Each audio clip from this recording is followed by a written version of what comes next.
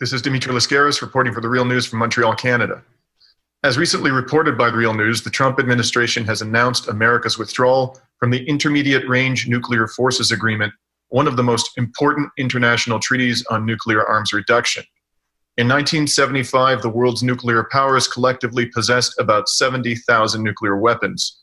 Thanks to a series of dramatic initiatives to reduce nuclear arsenals, including this Intermediate Range Nuclear Forces Agreement, the world's nuclear powers now possess collectively about 14,500 nuclear warheads. And due to the dismantling of arms control treaties, that number now could expand substantially in a new nuclear arms race. But even the vastly reduced arsenals that exist today are enough to trigger a nuclear winter and to extinguish life on this planet as we know it. Now here to discuss this with us is Professor Alan Robock. Professor Robock is a meteorologist and associate director of the Center for Environmental Prediction at Rutgers University, where he is a professor in the Department of Environmental Sciences. His expertise is in the environmental effects of aerosols in the atmosphere, whether from volcanoes, pollution, geoengineering, or nuclear weapons. He currently serves on the editorial board of reviews of geophysics. And thank you very much for coming back onto The Real News, Professor Robock. Thanks for having me. So first, let's talk in general terms about the concept of a nuclear winter. What does that term mean, and what would it take in terms of a nuclear weapons conflict to generate a nuclear winter? Nuclear weapons targeted on cities and industrial areas start fires.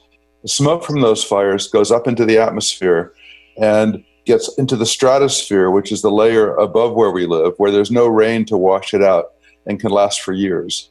If there's enough smoke, it will block out the sun, making it cold and dark at the Earth's surface, and can even make temperatures below freezing in the summertime.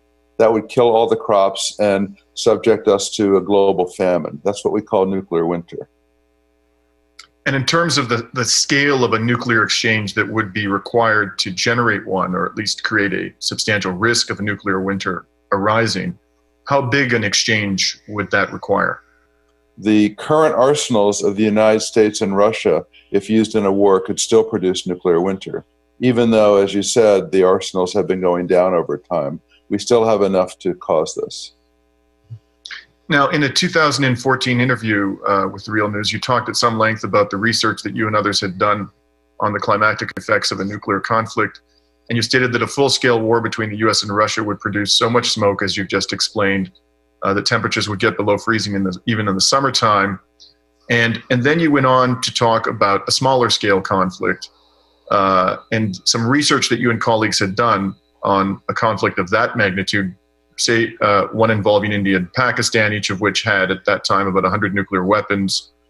And you stated that the results of your and your colleagues' research were shocking to you, and you concluded that global temperatures would fall to colder than the Little Ice Age within a few months, even as a result of that smaller scale conflict. Since that 2014 interview, has there been further research into the potential climactic effects of a smaller scale nuclear war, or more generally about a large scale nuclear war? And if so, what has that research shown? The India-Pakistan case we studied more than a decade ago, and we assumed that each one would use 50 Hiroshima-sized nuclear weapons with an explosive power of 15 kilotons. Since then, both India and Pakistan have more nuclear weapons, and they have larger nuclear weapons, and the targets they might use, the mega cities in India and Pakistan, have grown. So now we estimate that rather than 5 million tons of smoke, we could today have maybe 25 million tons of smoke, 5 times the amount, and that would produce a much larger climate response. Mm-hmm. Today, we're using more modern climate models with much more detailed studies of the processes, and we're finding that the results done 10 years ago are still duplicated. We're still getting the same climate response.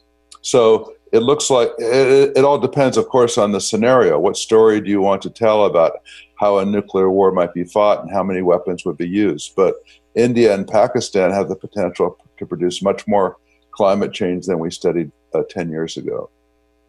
Now, when we talk about climate change resulting from the production of greenhouse gases and their introduction into the atmosphere, you know, we talk often about the level of confidence that scientists have in the proposition that greenhouse gas emissions from human activity are warming the climate. What is the level of confidence that researchers have in terms of the climactic effects, the ones you've been talking about specifically, from a nuclear conflict? Do we have a very high level of confidence in these scenarios? Well, first of all, yes, we're sure that carbon dioxide is causing global warming. As far as the aerosols, if you put aerosols, a cloud of particles in the atmosphere, and it blocks out the sunlight, the physics is very simple. Less sunlight gets to the ground and it gets colder, and there's less evaporation and there's more rain. So we're sure of that. The big question is, how much smoke would there be? And so that will depend on the scenario. What weapons would be used on what targets, and how much smoke would they generate? And we have a big project now to look into much more detail, and we're looking at conflicts between North Korea and the United States, between India and China, Israel using them if they fear an attack. And so we're another question we're looking at is, if you say, I have my nuclear weapons and I'm using them to deter you from attacking me, and if you attack me, I'm going to use my nuclear weapons on you. How many weapons can a country use and still not kill themselves, and still not produce so much climate change that their own agriculture would be threatened? And we think the number is pretty small, much, much smaller than our current arsenal. And so we're going to look at, using our modern tools, look at that number, and anything more than that, any threat more than that, is basically acting like a suicide bomber. And your enemy has to believe that you would do that. And so this all leads, of course, to the treaty to ban nuclear weapons, which was passed in the United Nations last year, which the United States has not signed yet, but the rest of the world is really pressuring the nuclear nations to get rid of their weapons, because there's really no safe usage of them. It's hard to imagine a limit to nuclear war, once started, that it wouldn't continue, that generals wouldn't use the biggest weapons that they have. So that's what's really scary. Once it starts, how do you stop it?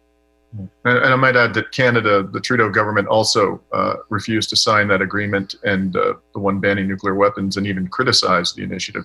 But let's talk a little more about the Trump administration. I talked to the ambassador from Canada, and they feel like they're protected by NATO by the U.S. nuclear weapons, which doesn't make any sense to me. Right. And so let's just, going back to the Trump administration. I mean, certainly its withdrawal from the Intermediate Range Nuclear Weapons Accord would suggest that it is underestimating the risks arising from not only the maintenance of current stockpiles, but their modernization and potential expansion. But do you think that people within the Trump administration, particularly Pentagon planners, that they continue to accept what the scientific evidence is showing us about the potential for a nuclear winter arising from a conflict, or have they are they showing the kind of skepticism toward that science that the Trump administration has already shown towards the climate science community? I have no evidence that anybody in the Pentagon knows anything about nuclear winter. I've never seen them state that this is a concern of theirs. I went to a meeting last year and talked to some military people, and they said, look, we understand the effects of blast from nuclear weapons. We understand the effect of radioactivity, but we don't understand the effect of fires. And so in our current planning, we just ignore them. We don't. And I said, well, if you tell us what you're going to target, we'll tell you how much smoke is going to be. Well, we can't tell you that.